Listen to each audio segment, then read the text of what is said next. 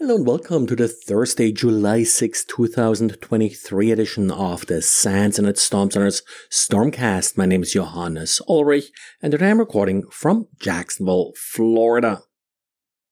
For the pfSense users out here, you probably noted that there is a new version of a pfSense 2.7 if you're using the Community Edition, or 2301 if you're using pfSense Plus. We have an update for the client, for the DShield client if you're using pfSense, so please update it. That way you'll continue to submit logs to our database. And thanks to Yixing, who has taken over the update of the client, so he'll be able to make any additional changes as they may be necessary. And Manuel took a look at industrial control systems exposed to the internet. In particular, Manuel focused on HMIs. These are these human management interface, essentially computers being used to control industrial control systems. He found about 500 exposed systems. I'm actually surprised the number is so low. I would have expected more of them, but then realized that each one of those systems probably has many different actual systems, industrial systems connected to them. VNC is one of the big culprits here that is being used to expose these systems, almost half of them, and that without authentication. A couple more details in Manuel's diary. And then Didier again shows how to use his Python scripts in order to do some malware analysis. The latest problem that Didier is trying to tackle is how to deal with custom encoding. If it's not one of these standard encodings that's easily recognized, something like base 64, how do you figure out how a particular text is encoded and how do you reverse it?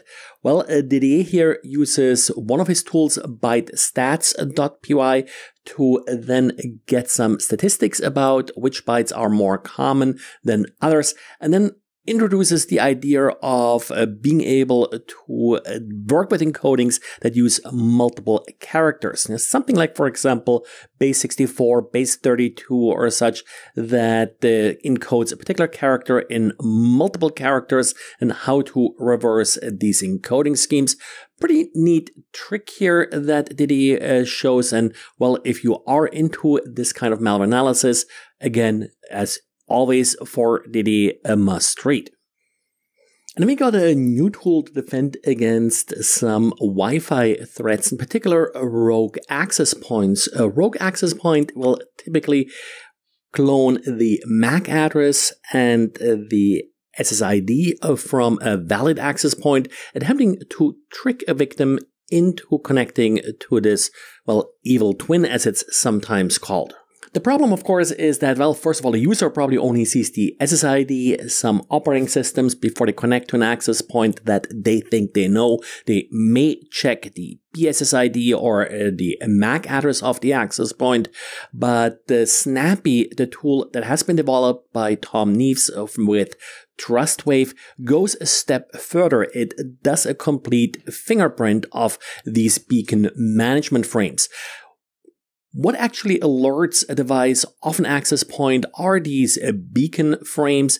They include the frequencies being supported by the particular access point and a number of other 802.11 related parameters. This then, of course, can be used to create a more detailed fingerprint of the access point and hopefully distinguish it from a malicious access point.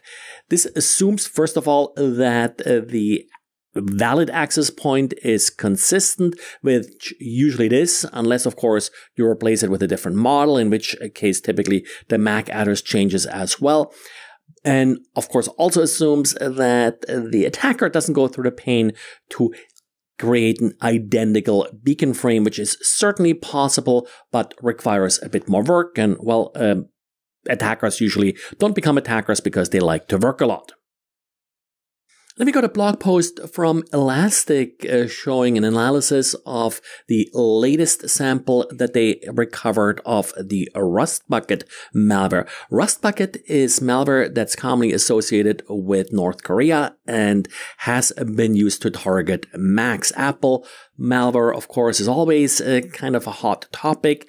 This particular sample has some neat features, even though I personally believe it's not really all that terribly innovative. It uses Apple script to sort of get started, then downloads additional components that are written in Rust and also in Swift. Rust, of course, is why this malware family is commonly called RUSTBUCKET. For persistence, it's usingplists in the launch daemon, which is a fairly common technique in order to gain persistence for malware on Macs. It also then writes itself into the user's home directory, into the library metadata system update folder, likely to sort of appear to be a normal script. Well, it also calls itself in the plist system update. So this again is all meant to then make it more difficult to discover this malware with sort of a simple cursory analysis. More details in Elastic's blog, including things like, for example, IP addresses and such that are being used for the command and control channel. Well, that's it for today. Remember, next week will be Sans Fire. On Tuesday evening, we'll have a keynote where I'll sort of go over some of the things that are new and exciting at the Internet Storm Center. I believe we will be able to stream this keynote, and it will be public, so not just for attendance of the conference.